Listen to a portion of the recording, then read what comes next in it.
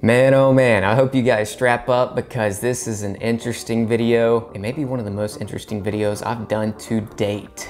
Is YouTube golf taking over PGA Tour golf? Or maybe have they already done it? Today we're gonna get into that topic, guys. This is gonna be so interesting. Stay along, I hope you guys strap up because it's go time. It's go time, baby. Sam Mayer Golf Co. We love to see it, baby. SamMayerGolfCo.com. Sickest hats on the planet. Let's freaking go.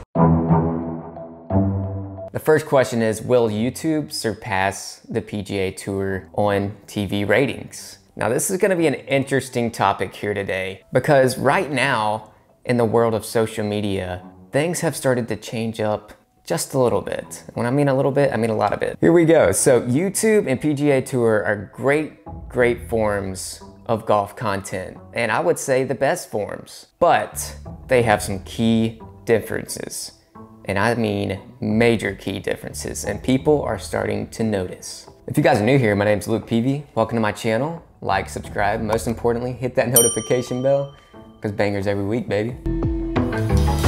I'm just gonna start this off with a banger, and this is a staggering fact. A huge fact, massive fact. Are you guys ready for this? Let me pull up my computer. God, this is so interesting.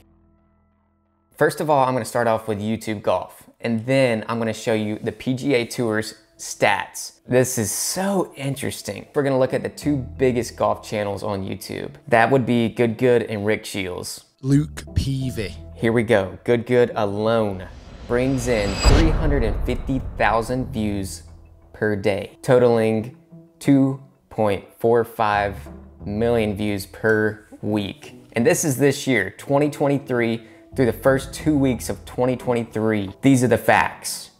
350,000 per day. Then we have Rick Shields, who's bringing in another 300,000 per day, equaling 2 million views per week. So just in the start of 2023, these guys have totaled over, let's see, close to 9 million views already halfway through the month of January. 9 million. And that is just 2 channels. That doesn't even include any of the other golf channels. Peter Finch, Busta Jack, Brian Bros. Mine's still small, but maybe it's like a 0.5% of views. Your favorite YouTube golfer who you guys like, they probably get a decent amount of views. And it just adds up because you could watch 2 to 3 different YouTube golfers. So that is a staggering fact to me that it is already this close. PGA Tour this year. Like, this isn't even like a competition, it's more like showing the facts of what's going on right now and how the game of golf is literally evolving in front of our eyes. PGA Tour this year has already seen declines in their viewership. Golf TV ratings on Twitter, they do a great job of this. The first tournament of the year had 321,000 viewers, 24% down from last year. That is a lot. And then Friday was 398. A good video, and then you watch a Rick Shields video. Just right there, you have double of what the PGA Tour did on those days. The latest, I think, let's see, weekends, obviously people have off, so they can watch a little bit more TV. There was 603,000 viewers. Even lower was last week, literally this past week, 274,000 viewers on the Sony Open in Hawaii.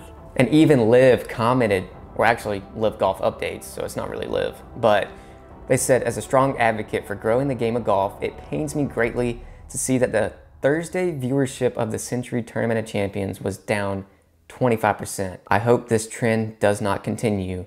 Not great. And that's true. We do not need to see down, but it's just YouTube golf is going up to where people are starting to notice on the bigger level, PGA Tour and Liv, things are getting a little tricky here. Now, let's just talk about Liv Golf. They don't have TV rankings, so we just based off of their YouTube. I'll put up the screenshot here. 117,000 was their biggest one. Wow. Let's just sit on that one for a minute. That is crazy how everything has changed like this since 2020. Craziness. So what's the biggest difference right now between PGA Tour and YouTube Golf? I would say money, but it's quickly changing. The gap is starting to close more and more each day as the bigger brands are starting to notice this trend. And example, Good. They just signed a huge contract. And the more and more YouTube Golf becomes popular, the more and more money that will be dumped into the YouTube Golf world. This is just blowing my mind because I'm like, I haven't researched YouTube Golf. I don't think anybody's really researched this unless brands are doing it. That's why brands are starting to reach out to all YouTube golfers. It's craziness, man. So this kind of seems weird, but YouTube golfers are starting to get bigger brand deals than PGA Tour players. Example, Good. I would go to figure that this was a multi-million-dollar contract. I know for sure it has to be at least that much.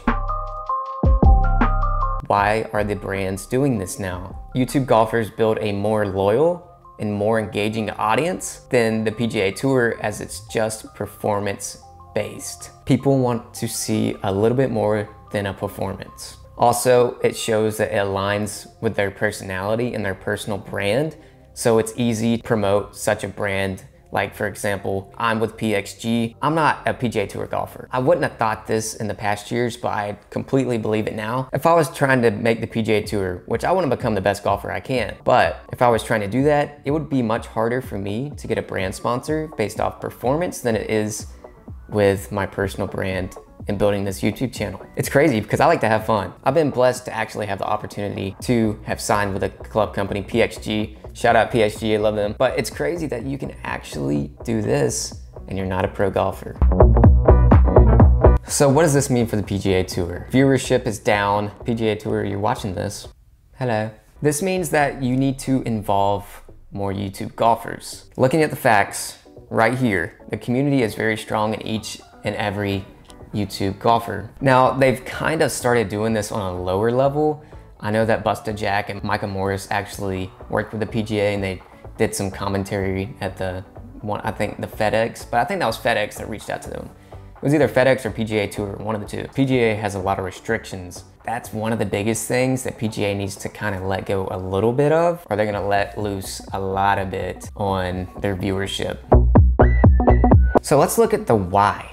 Why have people started watching YouTube golf pretty much the same, if not more, than PGA Tour golf? And it's just not the younger generations. It's also the older generations. It's not just your 18-year-old kids watching the videos. However, there are a lot of junior golfers that watch under their parents' account, so I know that goes into account. But the younger generation is coming up on YouTube golf. They are not used to watching PGA Tour golf. I have talked to kids and they say, no, I don't watch any PGA Tour golf, which is crazy to me because I was like, what?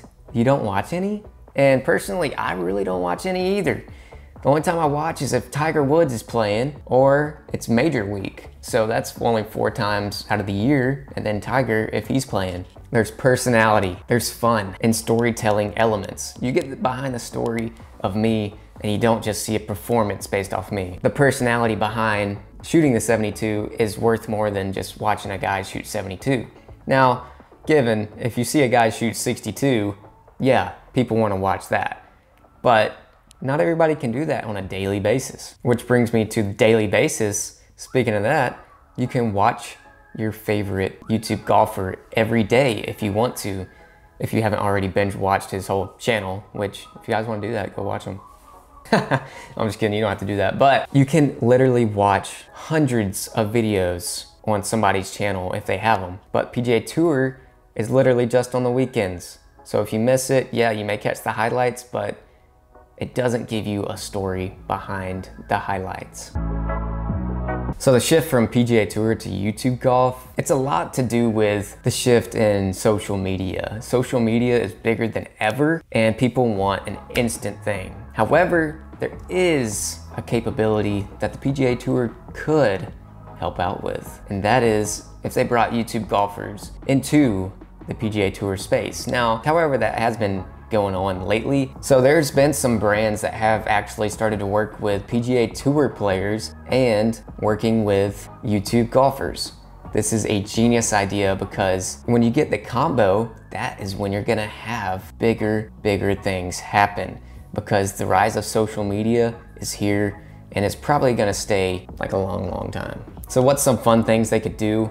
They could do some social media challenges, or they could do a tournament, a YouTube golf tournament. I've been saying that for years now. It's gotta happen. Maybe I can get the PGA Tour if you guys watch this. What's up? Let's do it. Let's freaking do it. Come on, baby. Let's freaking go. Hey, let's go. Or you could do online qualifying rounds to a tournament. I just wanted to say this and make this a topic because I was seeing it unfold under my own eyes. And I know you guys are noticing it too. Brands are noticing it. Everybody's noticing it. This could get crazy, and I think this is just the tip of an iceberg. This is just the start of it. I mean, we're at the beginning stages of it.